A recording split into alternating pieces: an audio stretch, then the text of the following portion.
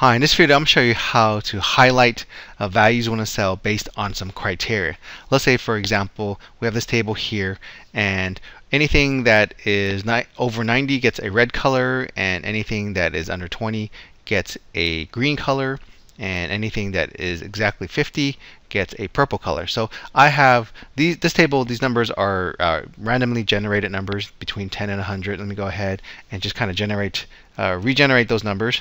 And you can see as I kind of click through and the numbers get randomized again, you'll see that the values change here and the colors correspondingly change with those values.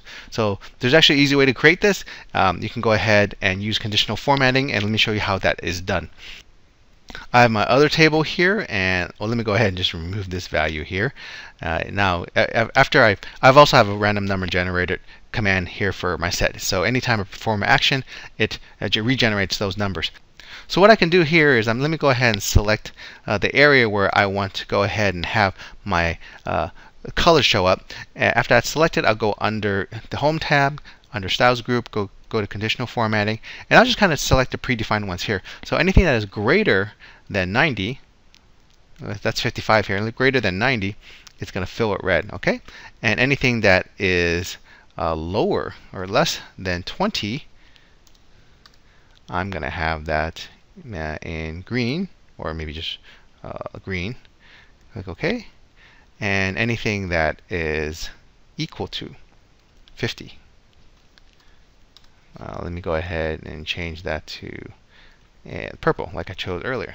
Right? Click OK, click OK, and click OK, and you see that's purple. So if I randomize this, you can see that as everything changes, the colors change correspondingly. So this is just an example of the different ways that you can do it. You've noticed here, if I go under conditional formatting, we have a variety of other ways that we can assume colors for the different cells. If it's between some numbers, if there's text that contains something, if there's a date, if there are duplicate values, and we have other things where we have top and bottom rules. You can see we have a top 10 percentage, so in top 10 above average, below average. So there's a lot of different rules that we can identify and then create a corresponding color for that.